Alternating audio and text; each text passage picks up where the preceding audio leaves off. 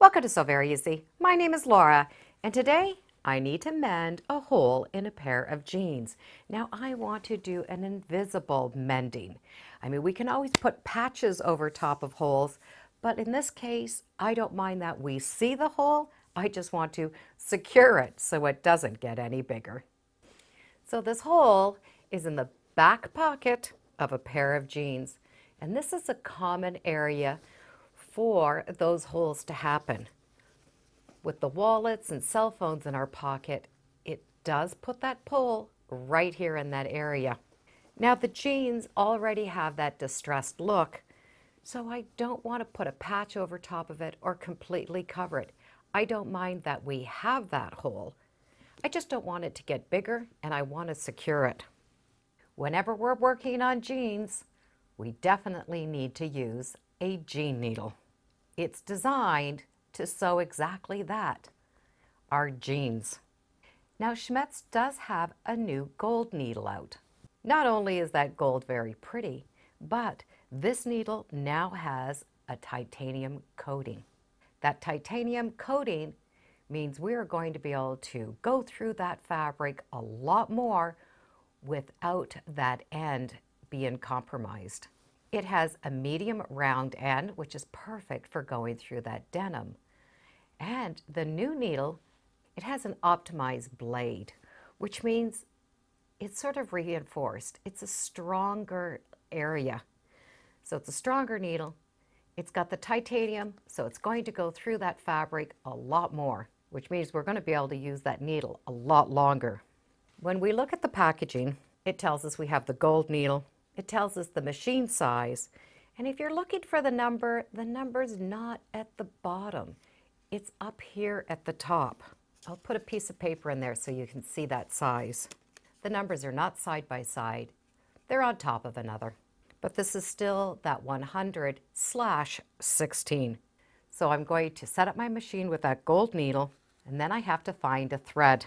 I do want to find a thread that's going to blend into those fibers. The best thing to do is just take off a pile and just make like a little bird's nest and stick it there. If it's not too noticeable, then that's the one we're going to use. So I have the thread to match. Now I need to put a reinforcement. And that is going to be a soft pair of jeans. I do collect old jeans, and this piece was one that was by the knee. So it's soft and it's thinner than the heavy denim. And that's what I want underneath. This still has a lot of wear to it, but that softness is going to be more comfortable against the body. And I'm going to take a patch, and I do want it a lot bigger than that hole. And I'm going to be trimming this down after, but I do want it a lot bigger.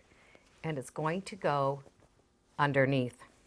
I do want to keep all of this frayed thread there, so I'm not going to trim anything off, but I do have that patch underneath. I am going to do a straight stitch coming up this area, then get my walking foot on and do a stitch along this area.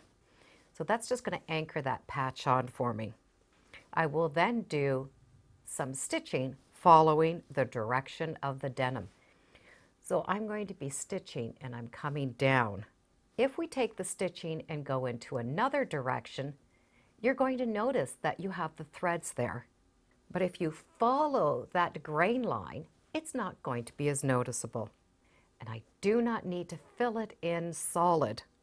I just want to anchor this so that this doesn't keep pulling off, but it still has that distressed look.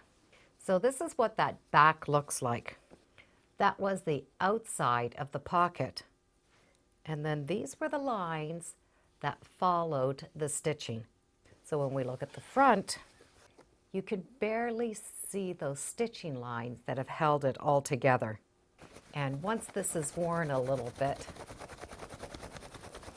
those threads are going to disappear right into that stitching. So I still have that hole, but it's strong and it's not going to come apart.